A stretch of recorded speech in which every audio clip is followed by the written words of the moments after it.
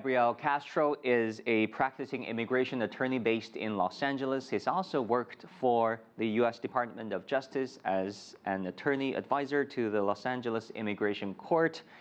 Gabriel, welcome to our show. First of all, I'd like to take your general assessment of this operation. How effective do you think that's going to be to resolve the issues that it meant to resolve? Well, first of all, what we're seeing today with the sweeping raids is that they actually haven't been going forward in the way that we originally thought.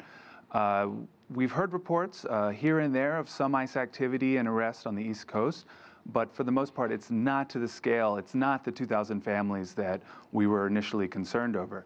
The New York Times is reporting that the sweeps are actually going to be delayed throughout the week, and instead of one large sweep, are going to be happening over time. So let's say if a raid or raids do happen, what are the rights of the immigrants? What should they do and what should they not do?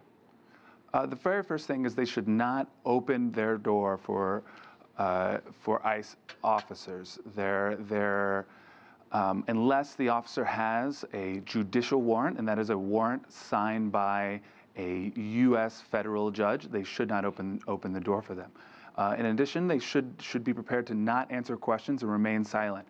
Anything that ICE says they can use against them, and they should wait to have an attorney present before they ask any questions. If apprehended, they should make sure to not sign any documentation that ICE gives them, and to make sure that they themselves or a family member that is not apprehended contacts an attorney immediately. And supporters of this raid say that the officers will only target the families that they have gone through due process in obtaining a final deportation order to rate them. What do you think? Unfortunately, that's not true for many of these cases. Right now, they are targeting many individuals who have an order of deportation based off of not appearing for an immigration court hearing. Many of these cases are eligible to be opened via motions to reopen by showing that the cases weren't giving the proper notice to be able to attend their hearing, and they were never given their day in court. They weren't giving that due process.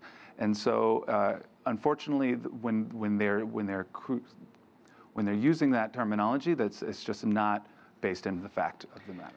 Well, we heard about the critics of this operation saying that this is an electoral effort by President Trump. We also know that there could be political fallout. For example, the Republicans are now seeking the Democratic help in the Congress for a $4 billion package to deal with the border crisis. Why would Donald Trump do this and do this now?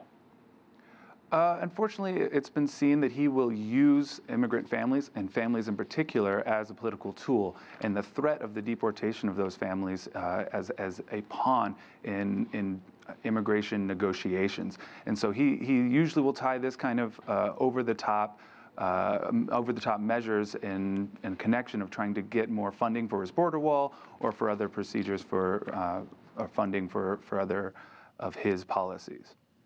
Gabriel Castro, immigration lawyer in Los Angeles, thank you so much for your perspectives. And thank you.